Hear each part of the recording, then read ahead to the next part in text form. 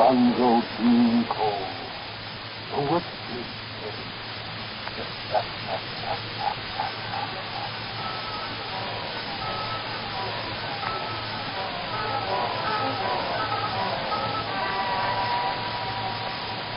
One of the most gratifying things about selling a meritorious product to the American public is their fine sense of gratitude when that product lives up to their best expectations. This certainly is the continuous experience of the makers of Crucian salt. Letters from grateful users pour into them consistently from all over the nation, and every letter is read. As millions of users of Crucian know, there is a little pink slip in each packet. This little slip is simply to tell users that the makers of Crucian are glad to learn at first hand the extent of everyone's success with their product. Incidentally, the pamphlet in the package tells every Crucian user that a wonderfully informative 20-page booklet is available free for the asking. This very interesting, authentic booklet is entitled How to Achieve Stylish Slenderness Without Injuring Your Health.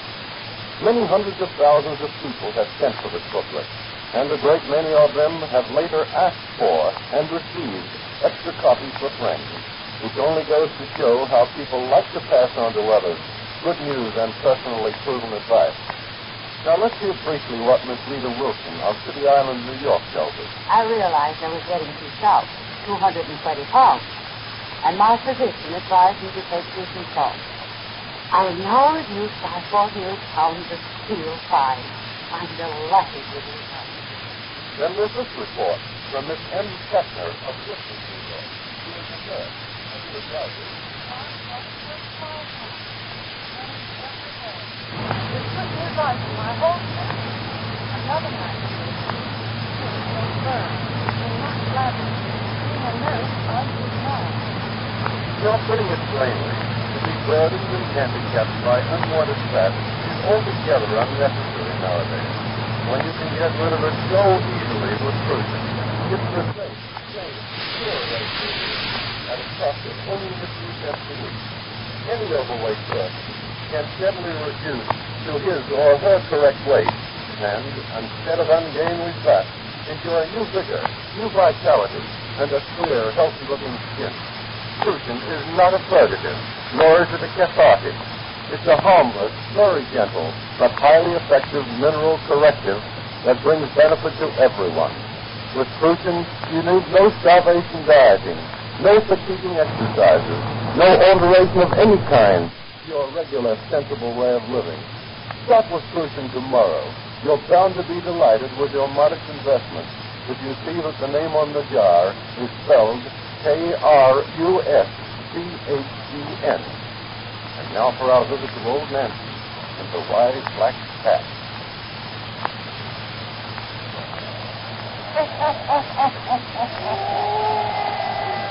Hannah, I'm 13-year-old I be today. Yes, sir. Hannah, I'm 13-year-old. Hail, Satan.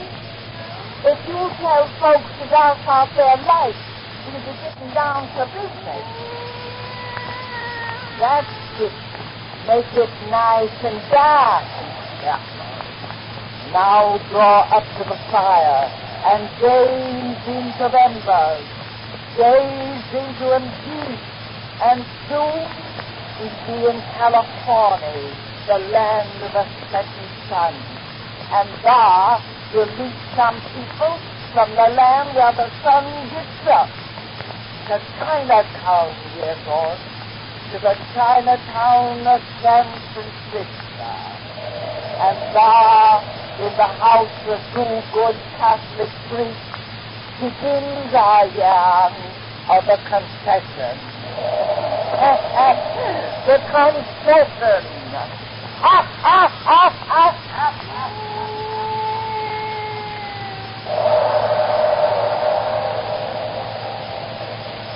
Now, my boy. Sure, there's no use you being discouraged because another of our rockets moved us to the backsliding. When you've been a priest in this Chinatown parish for the 7 years I have, you'll come to expect me, Jeremy. But I was so sure of old Lee St. Father Guilfoyle. He was the one convert that I absolutely relied upon. And to learn that he died this afternoon with a Buddhist priest at his bedside. But I know that was a bad blow for an earnest youngster like you who's just right from the seminary. I had many the same disappointments before I stopped trying to make Christians out of the wrong kind. Wrong kind? Well, there can be no right or wrong. Old Chinese, the wrong kind is to make fun first out of paradise. But like old dogs, they can't be taught new tricks. It's for the young we must do what's right. For it's a new earth that needs to take root and grow to death.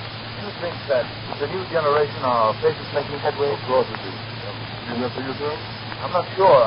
I can't be certain of anything with these people. They're so peculiar. Oh, they're not peculiar. They're just different from you. They've all the white man's faults and all his virtues, but they express them in opposite manner. You know that in China the needle of the compass points south instead of north, that the people pay their doctors when they're well, and give them nothing when they're sick. The place of honor there is on the left, and the white is the dress of mourning. Oh, come, boy, stop worrying about the renegade soul of all these things, who from his cradle saw things upside down from our viewpoint.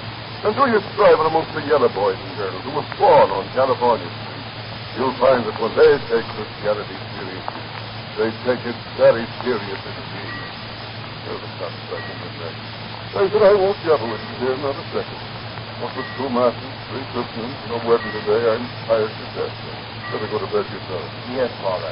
How long do you suppose it will be before I meet one of those Chinese who take Christianity very seriously? Bless them. God will give you proof in his own good time, my boy. Just talk there. I'll answer, Father. Funny. Down on top of the midnight talk like that. What is it the clock has struck there?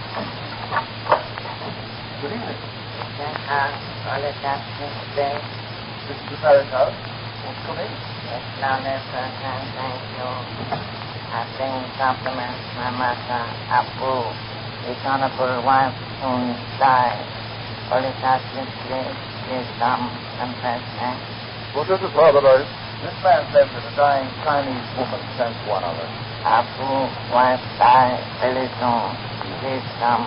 I just heard it once. Let me go, Father Guilfoyle. You're so tired. Well, I'm never tired when there's duty to be done. But I'd like to go if you'll permit. Please, Father. Let me attend this woman. All right, boy. Perhaps you'll give the proof you were just now asking for. Thank you, Father. Please come quick. Abu, wife soon died. I'll be ready in a moment. Who is this Abu you come from? Where does he live? Abu, my honorable mother. At your place he lives. I thought I knew every living soul in Chinatown, but his name is strange. I have everything. I'm ready. Come, Abu, wife soon died. Good night, Father. Wait. Father, doesn't it strike you there's something strange about this messenger? Strange? Just no Chinese? Awfully old. He looks like a dried-up mummy. There's something about him that fills me good. That's my father. Yes, come quick. Abu, wife soon died. I don't like that messenger. He comes from a dying woman, Father, a Chinese who's not a backslider. I must go. Come, Abu, wife soon died. Show me the way. I show. Good night, Father Guilfoyle. Good night, Father Ryan. Don't like that messenger.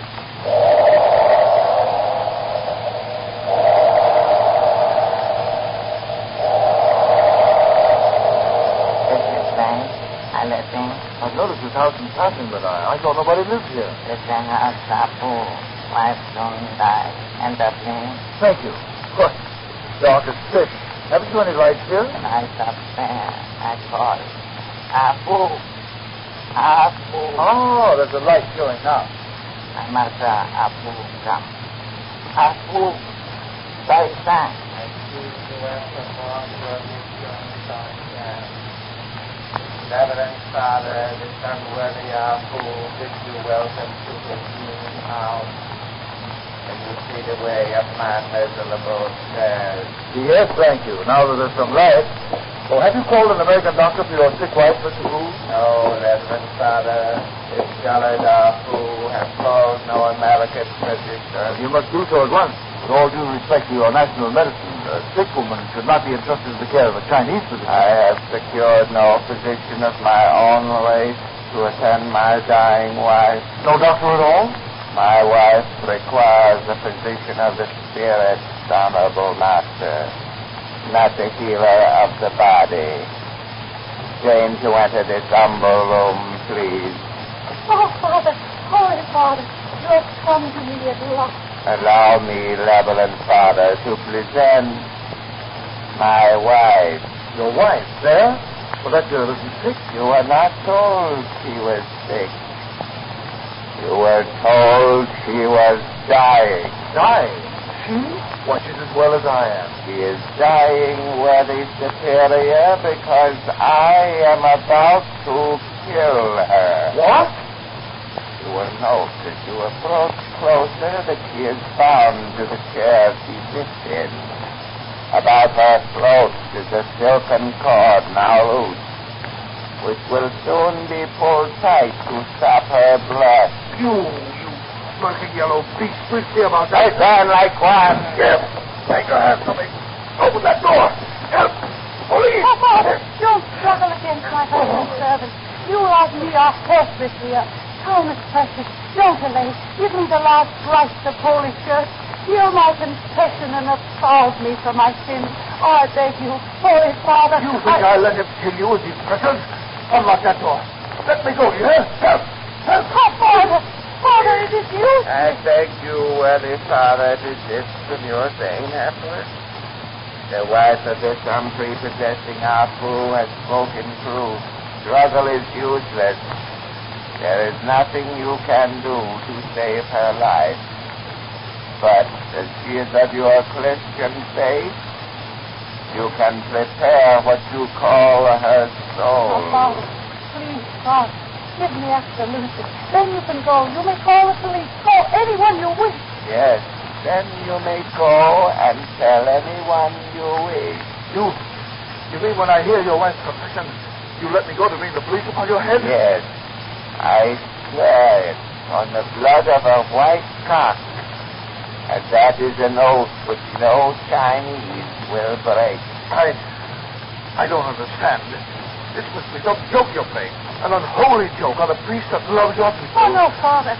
No. We play no checks on you, my worthy friend. But if you meant to kill this girl, you wouldn't swear an oath that I'd be released to tell. We also prayed to unnatural. There's a horrid something in this room. Something I can only feel. What is it that's so awful here? Confess me, Father. Oh, give me absolution. His duty is to console. I need consolation, Father. Oh, my need is great. Hear my confession for the pounding of my faith. I'll hear your confession. But if this is a trick to mock an holy church, may the curse of God fall on you all. I swear it is no trick. Confess me, Father. Very well. Leave us alone. I stand. Speak one. My servant believes. I regret that I must remain. No. My husband already knows what I am about to tell you, Father. And if he left us here alone, you could not help me to escape. Escape is quite impossible. I have prepared myself for this position. The cords that drive me to this chair will not let me kneel before you. Those cords, unfortunately, cannot be removed. We'll see about that later. Proceed, my sister. Bless me, Father, for I have sinned. A sin that has brought me unto death. Let me, Father. In nomine Patri, Filii et Spiritus Sancti. I confess to Almighty God, to Blessed Mary, ever Virgin, that I have loved not my husband, but another. How could you marry this old fool? Man old enough to be your father when you were promised to me. My parents wished me to, you know a daughter must obey. In China. You and I are no longer Chinese. You were born here in San Francisco. Neither of us can even speak correctly in our mother tongue. We are Americans. If you'd only been with me, to give me strength to refuse. Because I was away preparing for our future. You were weak enough to take our school with us. Oh, you must understand and forgive me, Ma. You must forgive me, Ma. You must. Oh, it wasn't because I... Oh, it wasn't because I... Oh, it wasn't because I didn't love you. I shall always love you. Do you understand me, Ma? What an awakening. My letters instead of waiting, and I thought it would be easy and kind of what I felt strong. You must know that we were sweethearts. We found you here. You must not meet again. I shall not intrude upon your domestic happiness. Don't blame me too much. Please. I can't be angry with you. I can't give you up. Mingo, I love you. Love you. Please, I am the wife of our fool. I mean to be a good wife. Not Mingo.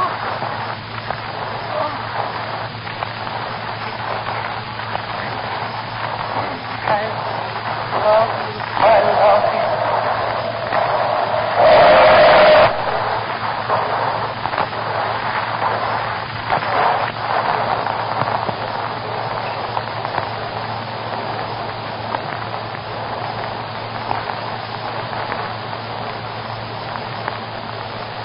That was our first meeting, Holy Father, after I had married another man. I couldn't stop loving him anymore. I let him come to see me when my husband was away. But they were only kisses. That was all. You know I speak the truth. But through you, I speak to God.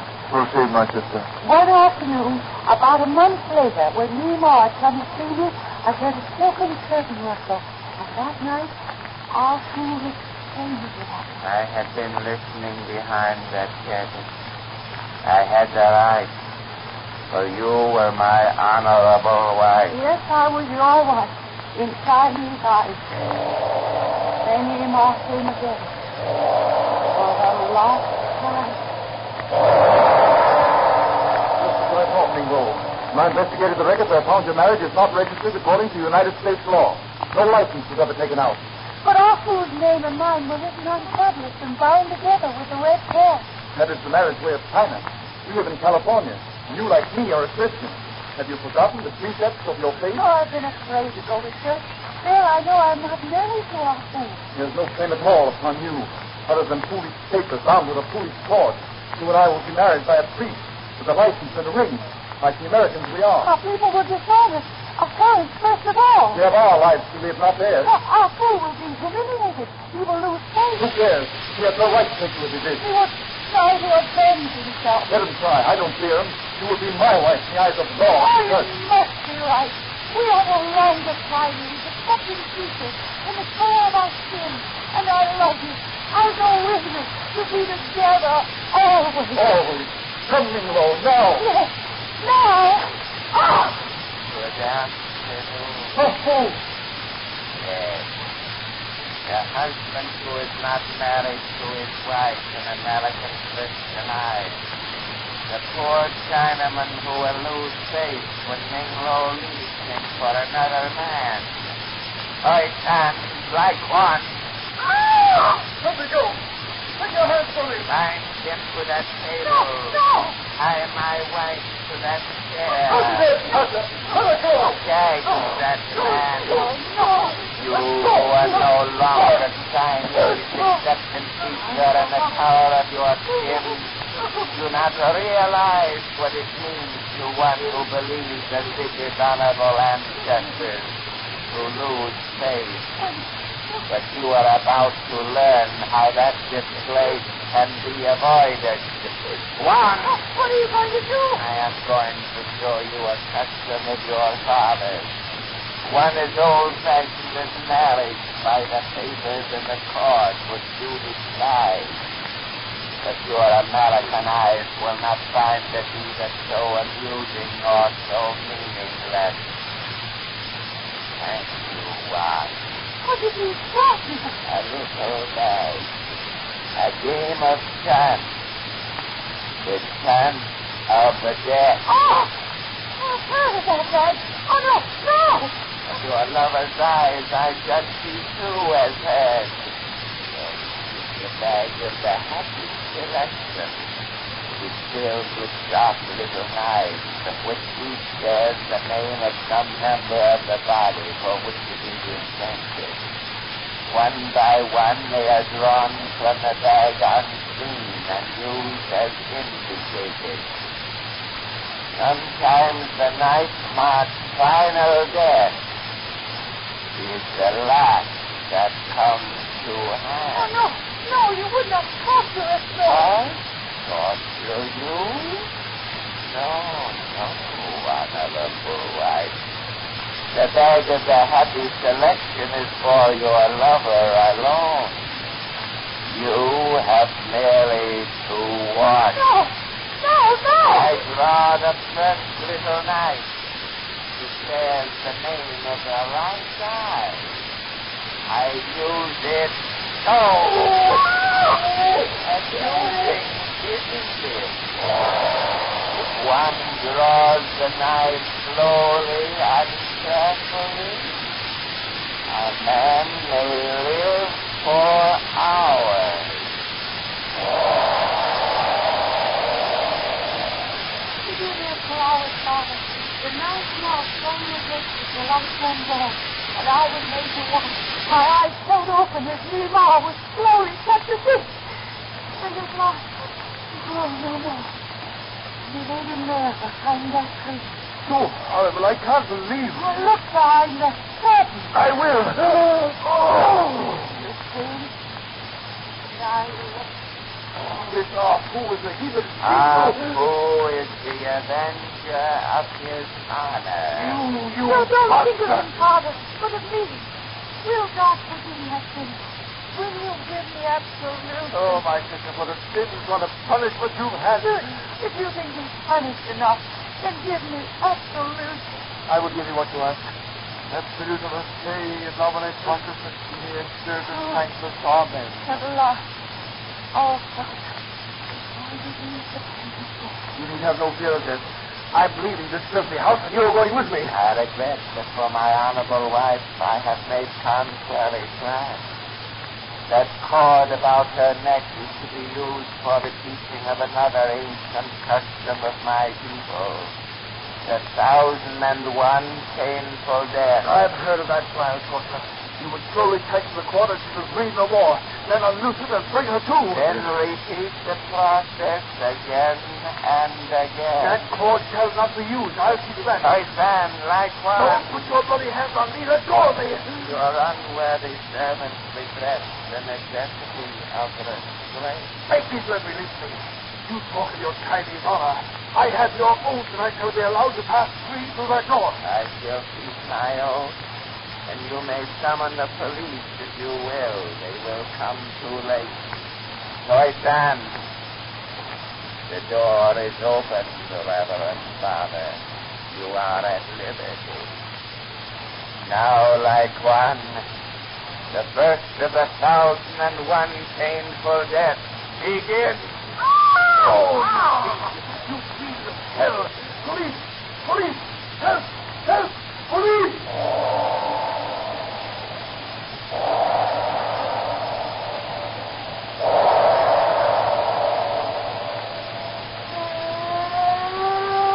Hurry, Carter. Time is precious. We'll be there in a minute, Father. If anyone else had come in this cell, I'd say he was crazy in the head. It's true as there's a Lord above.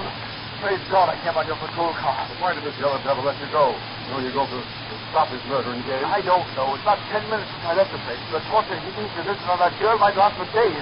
This Chinatown is honeycomb with secret passages. Perhaps that house is only a blind, and they'll have moved from there, so we'll have to track them down. And we'll do that if we have to tear the house to bits.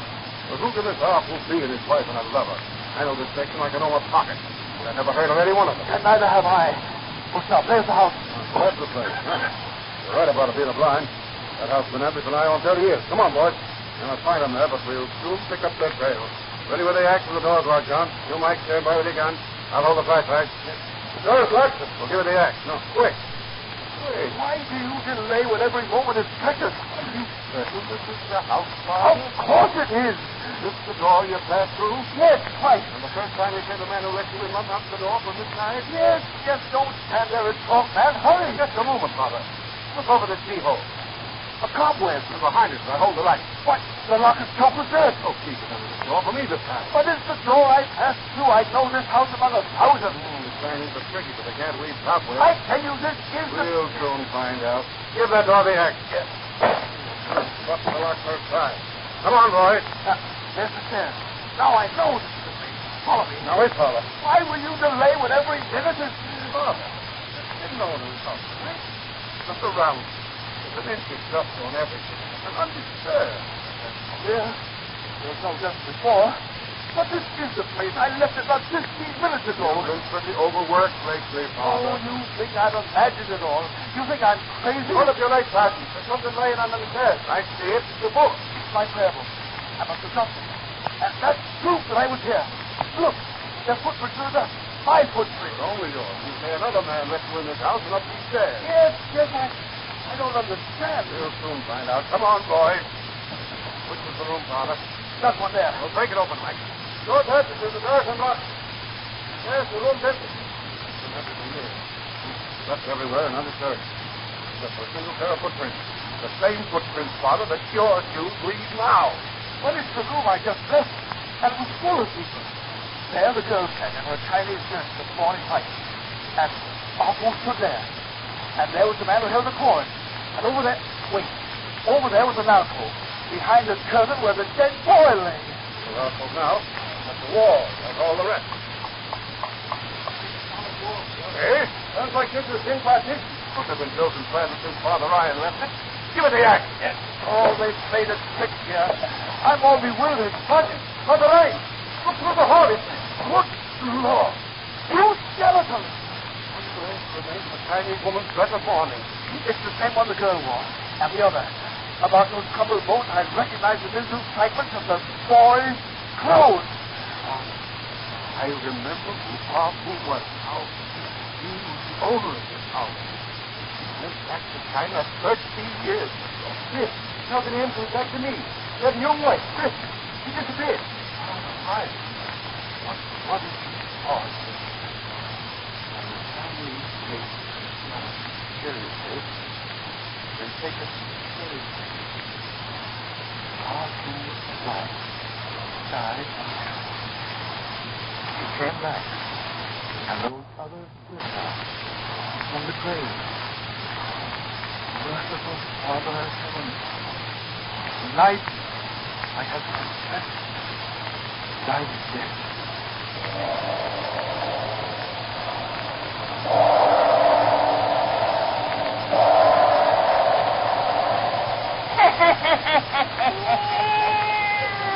Well, that's the end of that sensation. Clever, these Chinese. Now, you folks sit still while Satan and me goes out in the cemetery and figures out in a perfect yarn to tell you about next. We'll come right back and tell you what we've done up. It has often been said that man is what he eats. And of course that's meant to apply to women too. But the fact is that this saying alone isn't altogether true. In many homes may be found two people who eat about the same amount of the same food. Yet one of them is overfat and the other one is thin. You see, it isn't only the food you eat, but what your system causes you to obtain from that food that counts. Now, it isn't right for anyone to accumulate a lot of excess fat on his or her body. It isn't helpful to either your happiness or your health. In fact, it's very likely indeed to be dangerous. Sooner or later, very fat people usually get high blood pressure, and at any time they are more likely to contract disease than are people of normal weight. That's why life insurance companies are so interested in the subject. They know, too, that excess fat causes an undesirable extra strain on the heart, as well as affecting other vital organs. So, if you are overweight, resolve definitely right now that you will begin the simple, safe, Prussian treatment tomorrow. Take no heed at all of such misleading sayings as, laugh and grow fat. Being fat yourself is nothing to laugh about. It's just something that others laugh at when they look at overfat people. Instead, laugh as you grow thinner, or to put it more correctly, you'll be altogether happier when you notice how Prussian helps you to bring your weight to the correct amount. You'll be happier because you begin to feel much better very soon after you start taking Prussian. More alert in mind and body, more anxious to go places and do things. You'll feel more useful and look more useful. And all you have to do is to take a half teaspoonful of Prussian in a glass of hot water once a day. That's all there is to it. Go easy on very fattening foods, of course. But don't let anyone talk you into freak diet or anything else that would weaken you. With the simple Prussian way, you should become stronger and begin to enjoy life more from the very outset. Remember, Crucian is also taken daily by millions of people who are not overweight. They take a tiny pinch of Crucian in their morning coffee, just to keep them feeling fit. Remember, too, that Crucian is prescribed by more doctors throughout the world than any other medicinal salt or crystal. So don't hesitate. Don't quit another day. Go to your nearest drug counter, get a jar of the original, genuine Crucian salt, and begin taking your half teaspoonful in a glass of hot water tomorrow morning. You'll soon see just what vivacious people mean when they say they have that Crucian feeling.